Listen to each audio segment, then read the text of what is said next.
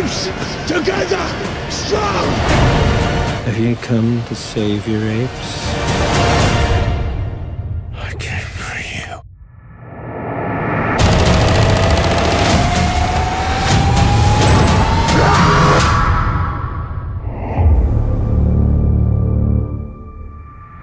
So back in 2011, director Rupert Wyatt gave us Rise of the Planet of the Apes. And I love this movie. I thought it was freaking fantastic. Dang near a perfect film.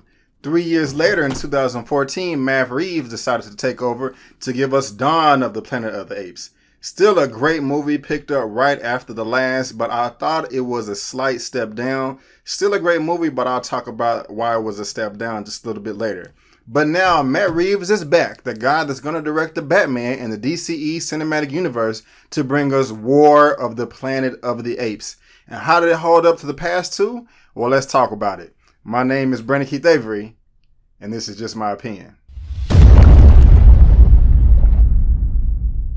So leading up to this movie, fans from all over the place, whether they're in comment sections, forums, all over the place, are just asking themselves like, oh my gosh, I'm so looking forward to this movie. It's one of my most anticipated of 2017. Is this going to complete the Apes trilogy, being one of the best trilogies of all time? I'll touch on that in a second. Me personally, yes, I was very excited about this film. My expectations were high and through the roof. But I did not want to go so far as me saying, is this going to be the best trilogy of all time? Because like I said in my intro, I thought Dawn of the Planet of the Apes was a slight step down. But like I said, going into this movie, I was really excited. When I was watching all the trailers, just seeing Woody Harrelson up there is just like this ultimate bad guy, and Caesar running through snow on a horse, and bullets and spears and stuff flying everywhere. I was really excited. I was really wanting to see a war, because if you've seen Dawn of the Planet of the Apes, which came out 3 years ago, you know that film ends with, I forgot his character's name, but he gives a distress call out to bring forces in to come take care of the apes. And that is exactly where that film leaves off. And in a way is exactly where this film picks up. And the intro to this film, War for the Planet of the Apes, is one of the best intros I've ever seen. I've never been on the edge of my seat before in the first 30 seconds of a movie ever. I really can't think of anything off the top of my head to where I was at the edge of my seats when the opening credits was going to come on. But that is where my first problem with the film lies, because if you start the film out so great, I mean, if you're already on the height, you know, where can you go from there? Are you going to go higher, plateau, or go down? And for me personally, this one kind of went down for a little bit for me. This movie comes in at 2 hours and about 29 minutes, 2.5 hours. And a good hour and 10, good hour and 15 minutes of it is extremely slow. And that slowdom starts within the first 20 to 25 minutes in the film when the intro is over with. And it's not that it's bad. It's not bad at all. It's just it's not as revved up as when the film started. And I'll just look at it like this. Say, for instance, it's your birthday and you're going to your favorite restaurant and you order your favorite dish. And let's just say it's a nice juicy ribeye steak, if you know that's the type of food you eat. And they just present it to you and it looks all good and you're diving in and you're eating it and you're just enjoying every bite of it and it's just so tender and juicy. And then they come over like, oh, wait a minute. Let's take that nice entree out of the way, and they replace it with the dessert. And the dessert is good. And you're like, okay, this is a nice dessert. And then, you know, you finish with the dessert and you want them to bring the main course back over, the main entree. And they don't. They give you another dessert. And then they give you another dessert and then another dessert. And the desserts are good, but you're like, hey, you know, thank you for the desserts. This is good, but let's get back to the good stuff. That's kind of how I felt about War for the Planet of the Apes and how the plot flowed along in this linear structure. Because like I said, the very beginning was so great, but then it just slows down. So you were like, okay, man, you know, when are things going to pick back up again? I like the character development that they're doing right here. I like the story that's playing out. I like how they're building up the villains with Woody Harrelson and his team and how they're showing the family of Caesar and all the apes. I'm liking all of that, but I just wish the film wouldn't have started out so great on the high point, then slowed down so much. I mean, that was really drawn for me to the point where I was like, okay, I want them to get back to some of the action where it was good. But like I said, just because things slow down doesn't mean that it's not great, because you get to see another side of the apes in this movie with Caesar and his family. not only has Caesar's immediate family grown, but all the apes have grown. And while you may think that they're the smartest and they're the strongest, they really are struggling because that distress call came and this army is coming from all different directions trying to take them out. And so that is the main problem that the apes are dealing with in this movie. And they have a lot to lose. One thing that I really do appreciate is how they showed the apes' progression as far as speech patterns and mannerisms, because they really are moving around more and more like human beings. Instead of walking around on all fours, you see them walking around on their two legs. They're giving hugs to each other, you know, shaking hands, doing all these human emotions and mannerisms. And I really did like that. They also progress much more as far as their voice patterns, especially Caesar. Because in the past films, Caesar kind of just sounded kind of ruffled and like he was talking like this. But no, now Caesar is able to articulate his words much more than he was able to in the past films. There is a certain amount of time that has passed by in the past films, and I don't want to spoil that for you here. You just have to go see it for the movie yourself. But where it fit into the context of the film, it really made sense. It was really believable, and I was on board with every moment of it. Another ape in particular that I want to talk about is the ape, because his name is Bad Ape. He really doesn't have a name, but he refers to himself as Bad Ape. He is very funny to me. He's very hilarious. He is the ape that brought the comedy relief in this film. Don't worry, the comedy did not mess up the serious moments, because one of the hardest things in film is trying to mix not scary moments, but serious moments with funny moments. And so you don't have to worry about that there. It was all, you know, flow naturally here with him, you know, just kind of being an innocent ape. So I really did enjoy this ape being in the film and brought it up a lot from the high point that the film was already at before. Speaking of the villains, and everybody wants to know about Woody Harrelson. I mean, great job, sir. This is probably one of the best villains I've seen on screen in a very, very, very long time.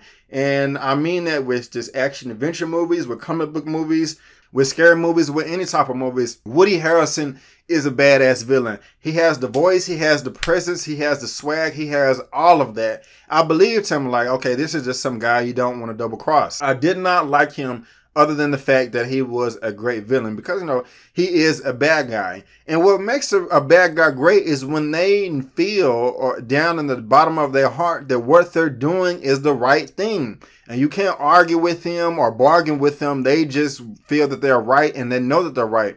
But the thing about it, what makes his role so great in the film is that he actually is right. He is 100% right. And I understand where he is coming from.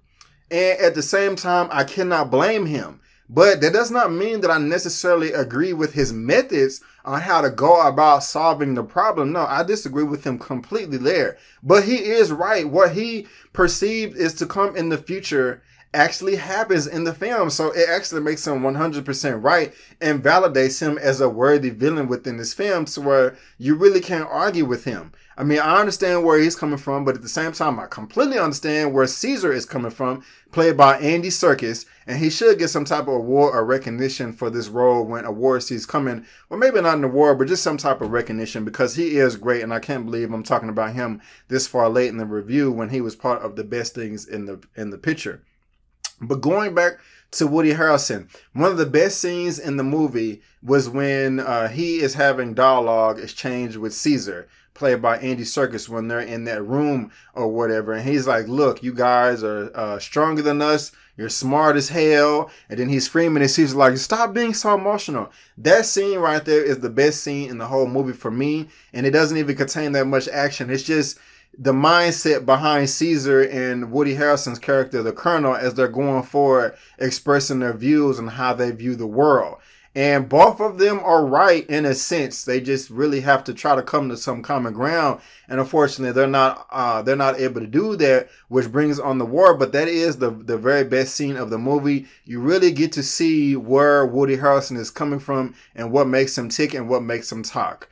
Something else that I noticed in this film is a bunch of the sellouts, a bunch of the coon apes. And coon is basically just, you know, a sellout of his own people. There were apes in this movie that sold out their own people. I haven't seen the original Planet of the Apes films that came out in the 60s. I've seen bits and pieces of them here and there. Also seen bits and pieces where Mark Wahlberg is involved. So I'm not too familiar with those at all. But there was something in this film that told me, I'm like, okay, I feel that this has a direct tie-in to the next Planet of the Apes movie that came out in the 60s, because a lot of people are saying that this War for the Planet of the Apes is going to lead into the first Ape movie that came out in the 60s. And I don't want to spoil it for you here, but I really do feel that, you know, this has a good direct tie into that movie. As far as everything else is concerned, the action and the adventure does come towards the end. But to be honest with you, it is slightly disappointing. Not because it's good, because you want to see a war. I was going into this movie wanting to see a war. And yes, there is a war towards the very end of this film. And it is entertaining, but it's not necessarily the war that I wanted to see myself. And I'll just have to say that the trailers were just a bit misleading. And when I'm judging a film, when I'm reviewing a film, when I'm critiquing a film, or just giving my opinion or whatsoever, I try not to rate it based off the trailers, because sometimes I do go into a movie without watching any trailers at all. I just like to do that sometimes. But at the same time, if you look at how the film opened up, that had nothing to do with the trailers. That opening is still slightly misleading from what you want to see towards the end of this film. So it is still good, but I did want a little bit more. And if I had to compare the three films, which one is the best? Rise of the Planet of the Apes. The first one that came out in 2011. That one is still the best to me. And as far as where it stands with the second one, Dawn of the Planet of the Apes, I would say that it's right there even. I can't right now. I still can't decide which one I like more, because they both have pros and cons. And Dawn of the Planet of the Apes, the one that came out in 2014, there were some things with the plot that just did not make sense to me. It was kind of like, why are y'all doing this? Kind of like a little plot hole here and there. And War for the Planet of the Apes, there is no plot holes or anything like this. Everything made sense and it had a great ending to it, but it did not go the direction that I wanted it to go, and just kind of led me on. And, you know, my expectations were just a little bit too high. If I had to rate War for the Planet of the Apes out of a 1 out of 10, I would give it an 8.5 out of 10. Yes, an 8.5 out of 10. But guys, that's just my opinion. Have you seen War for the Planet of the Apes? Do you want to see it? Have I turned you on? Have I turned you off? Do you agree with me or do you disagree with me? Let me know in the comment section below. Let's get this conversation going and keep it flowing. And guys, I really need your help here. I really do want to go see the red carpet premiere of Black Panther that comes out February of 2018 next year. I love Black Panther. I love comics. I love Marvel. I'm a black guy, and that movie is being released in Black History Month, so that would just be the most epic dream come true for me. Is it a long shot? Yeah. But, you know, I'm going for it. I believe in myself, and you should too. So help me out by getting there by sharing this video 1,000 times. And if you like this video, go ahead and give me a thumbs up. And if you don't like this video, that's perfectly fine. Just leave me a comment below why and still give me the thumbs up. Since you're watching this on YouTube, go ahead and subscribe to my YouTube channel so you get all the content that I have to provide. You can go to my website, check me out there, and bookmark it, and also look me up on social media. And go ahead, guys, again, hit that subscribe button to help me reach my first milestone of 1,000 subscribers. But guys, I just want to thank you again for tuning in for my opinion/review for War of the Planet of the Apes. And before you go, don't forget that my name is Brandon Keith Avery, and that's just my opinion. Peace.